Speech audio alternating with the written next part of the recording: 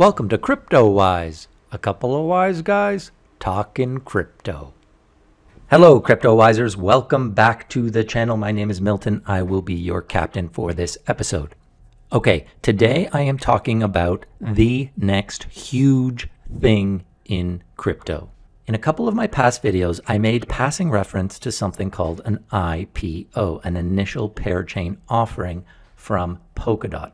Yes, this project is already super hyped. It's not like Uncle Milty is the first guy to discover Polkadot, but I am on the bandwagon. I love this project.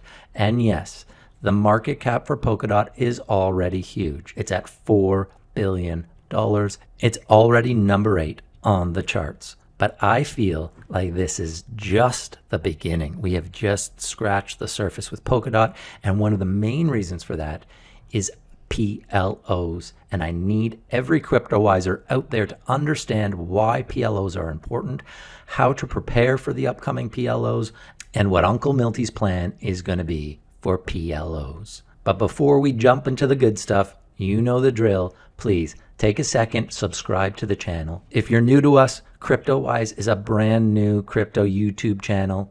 We've been crypto investors since 2016. Like you, we are crypto fanatics. We live, breathe, and eat crypto, and we want to share everything that we discover with you. We want to help people who want to learn more about crypto. So please subscribe to the channel and give us a follow over at Twitter. Now let's jump into today's episode. What are IPOs and why are they so important? And you're like, I know, Milty, you said PLO 100 times, but what the heck is it?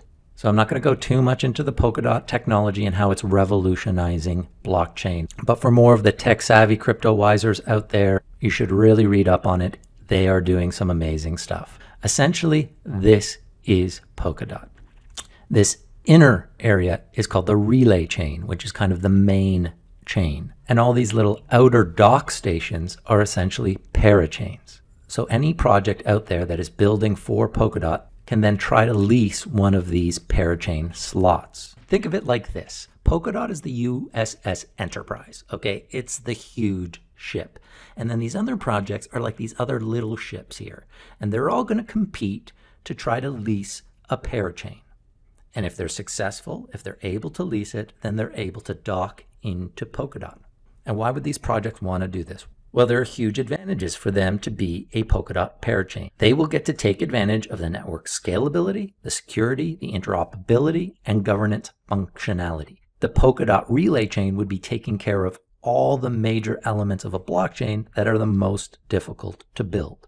So what does this mean for you? Those of you who have been in crypto for a while will remember in 2017, it was the ICO craze. A ton of people made a ton of money and lost a lot of money. Uncle Milty made a lot of money and Uncle Milty lost a lot of money. The ICOs are really what created that 2017 crypto bubble, and when it burst, a lot of people lost a lot of money.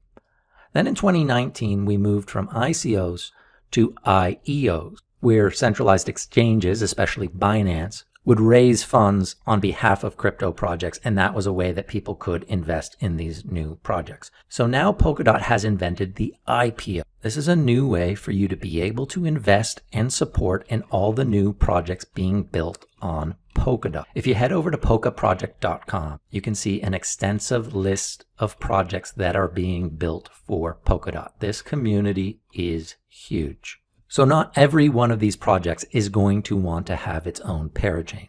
The smaller projects will work with the bigger projects who do end up having a parachain, and they'll just plug into that project. They don't need their own parachain. Safe to say there will at least be hundreds of projects trying to bid for their own parachain on the Polkadot network. One project we know for sure is going to bid, because they've announced it, is Acala Network. Acala is a decentralized finance hub and stablecoin platform powering cross-blockchain liquidity and applications, and their goal is to bring DeFi to the Polkadot ecosystem. So we know for sure Acala is going to be bidding on a parachain, but there are going to be hundreds more.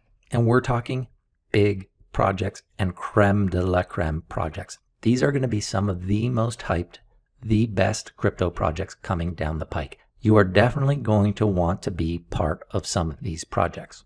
The reason I felt like I really needed to make this video now is because I feel like IPOs are coming soon. No one knows exactly when this is going to happen, but if you look at the Polkadot roadmap, we can see that the current phase that they're on now is here, and the parachain auctions are happening here. My best guess is we start seeing Polkadot parachain auctions by the end of the year. Why do I think that? Dan Reeser, who is super plugged into the Polkadot ecosystem, put out this article on Medium. Kurara's approach to upcoming parachain lease offering, PLO, on Kusama. For those of you that don't know, Kusama is like Polkadot's crazy little brother. It's kind of like the Polkadot testnet, but it's not. They have an official testnet. That's something different. But Kusama is essentially the exact same technology of Polkadot, and it's where they experiment with certain things. So before you see something on Polkadot, you'll usually see it on Kusama. And it looks like from this article that PLOs on Kusama are going to be happening very, very soon. For those of you who are interested, Kurara sounds like a really cool project. It's actually a sister network to Akala. And so it will be very fascinating to see how they approach their PLO, because rest assured, it will be how Akala does theirs on Polkadot. Okay, so how does this all work? Well, Polkadot put a great article out on October 5th explaining how this is going to work. Essentially, any project that wants to obtain a parachain will have to compete for it and win it in an auction. And they have to pay their parachain lease in DOT. So, if a project decides that they would like to bid for an upcoming parachain slot but believes they do not have the required capital for this, then they can create an initial parachain offering using the substrate crowdfunding model to accept DOT loans from any DOT holder. So this is how it works. If you have DOT, you can lend that DOT to any project that wants to bid for parachain lease, and if you are successful, your DOT will get held for the amount of time of their lease. The time frame for a lease starts at 6 months and goes all the way to 2 years. So a project would decide for themselves in advance if they are bidding for a 6-month slot, a 1-year slot, 18-month slot, or a 2-year slot. And yes, you have that right. If you lend DOT to someone who gets a 2-year lease, your DOT is locked up for those 2 years. So because your DOT would be locked up for such a long period of time, you really need to believe in Polkadot as a project to participate in this. If you don't believe in Polkadot's long-term future, then this isn't for you. But since I love Polkadot, and I really do think, other than Ethereum, it will be the most important blockchain project out there, I think that these are a huge opportunity. If you love Polkadot, another way to get involved with Polkadot, of course, is just by staking it. You can buy Polkadot, and you can stake it with one of the validators or with an exchange that stakes Polkadot, and that's a great way of earning interest on your DOT. But this is why I think this could be a huge opportunity, because the projects that want to borrow your DOT are going to have to make the rewards worth your time. So in theory, they're going to have to offer you something worth more than what you could get if you just staked your DOT. And why I think these are way better than the ICO model is that it's way less risk for you. So you lend your DOT to any of these projects, that DOT is put away for you. You get that back guaranteed at the end of the lease. It says here, if the project is able to secure enough contributions to win the auction, then the DOT loans will be returned to the contributor at the end of the parachain lease period. If the project is unable to secure enough contributions and the auction is lost, then the DOT will be returned to the contributors immediately. DOT in this account can only be used for parachain bonding, and the projects are not able to transfer DOT out of this account. So that is so important. Polkadot is actually controlling the DOT that you are lending to these projects. There is no way for these projects to scam you out of your DOT. You will be getting your DOT back guaranteed. We don't know specifically what the rewards will be for lending these projects your DOT, but we do know that the current goal is for Polkadot to support up to 100 parachains. Now 100 sounds like a lot, but trust me, it is not. There is going to be huge competition for these parachains. So let's look again at Dan Reeser's Medium post about Karura to give us an idea what the rewards might be. In return for KSM holders' support, Karura's native token, will be distributed to participants via a para drop. So essentially, in this case, if you lend them Kusama, if they're successful, they win the auction, then you will be para dropped CAR. And it says the paradrop will be in effect over the duration of the lease via vesting schedule. And the amount of CAR that a Karura supporter will receive will depend on the level of support by the Karura supporter. This means that the Karura supporters can utilize the CAR received to participate in governance and staking while the vesting schedule is released. And I think this will be the most obvious way for projects to reward their lenders, by creating a vesting schedule where you get paradropped their native token. Now, other than Akala, we don't really know what other projects are going to be trying to get their own parachain. But there's a lot of speculation, and you can definitely make some good educated guesses.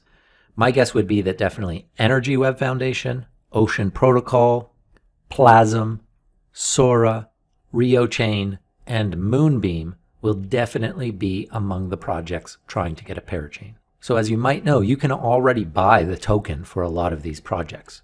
And if that's your preferred route, that's totally fine. Buy the token for a lot of these projects, hodl them, trade them, do whatever you want with them. That's totally cool. But because I think the competition for the parachain slots is going to be so immense, I have a feeling that the rewards they're going to have to offer supporters is going to be substantial, especially as DOT becomes more scarce. So if we think about the tokenomics of Polkadot, you're going to have about 50% of all DOT being used to support the network through staking. That only leaves the other 50% for these parachain leases. And if there's going to be at least 100 of them to begin with, you can imagine that some of the bigger projects and some of the first projects, it will be easy for them to gather the DOT that they need. But as more and more projects need to collect DOT to get their parachain, DOT is going to be more and more scarce. It's going to be harder for them to obtain your DOT, and therefore the rewards they offer are going to have to be more and more. And that is why I am so bullish on this idea. And I'm sure that leads me into your very next question. Uncle Milty, what are you doing? Are you going to try to participate in these IPOs? Well, you've probably already guessed, yes, I am. So what is my strategy? I'm going to prepare. I've already started. When DOT launched this summer, I grabbed a bag, and I have been grabbing a little bit more and a little bit more and a little bit more as the price has dipped.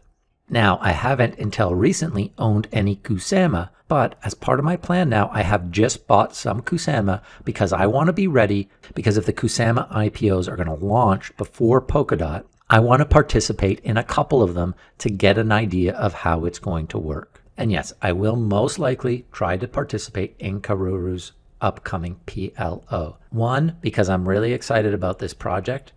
I love Akala, and this as the sister network to Akala, I think could be a great project in itself. But I also just want to get a hang of how these PLOs are going to work and what the process is going to be, so that when the bigger Polkadot projects start doing it, I'm ready. So as well as buying a little bit of Kusama to be ready to participate in their IPOs, I'm also going to be continuing to buy DOT. If we look at the price of DOT, when it launched at about $3. If you remember, it was actually $300, but then they voted to devalue it so that one DOT then became worth 100 DOT. And so that put the price at $3. It went all the way up to $6.50, but since has come all the way back down. As recently as a couple of weeks ago, you could have got it for around $3.78. So not even that much more than it first came out. Now it's gone up a little bit, and today it's at $4.40. It's had a great day today. But even at $4.40, I think this is a steal, because once the IPOs start, you're going to have hundreds of projects trying to get their hands on as much DOT as possible. Now, I'm sure most of the smarter projects and bigger projects have just been trying to accumulate their own DOT right now to just be ready for the parachain. But that's going to leave hundreds of other companies who need to get their hands on DOT to be able to get a parachain. So yes, it's going to mean that I will be heavily invested in DOT by the end of all of this. It will, for sure, become the third biggest bag that I hold behind Bitcoin and Ethereum. So that is Uncle Milty's plan for IPOs. I'm going to continue to accumulate DOT. I'm going to buy a little bit of Kusama, and I'm going to be ready when these begin. I am going to participate. So that's it for today's video. I hope you learned a little bit about IPOs and why they have such huge potential for changing crypto over the next couple of months and, yes, years. As always, I want to hear from you. What do you think? Are you as excited about IPOs as Uncle Milty? leave us some comments in the comment section or reach out to me on Twitter. I'm always available. I always love talking crypto with all you CryptoWisers out there. And please give us some feedback on the videos. Some of you have already, and it's been very useful. We do these videos for you, so any feedback you have so that we can make these as best as possible is much appreciated. And as always, if you like this video, if you found value in it, please give it a like and subscribe to the channel. This is Milton. Until next time, over and out. Thanks for watching CryptoWise. Don't forget to like, subscribe, and share.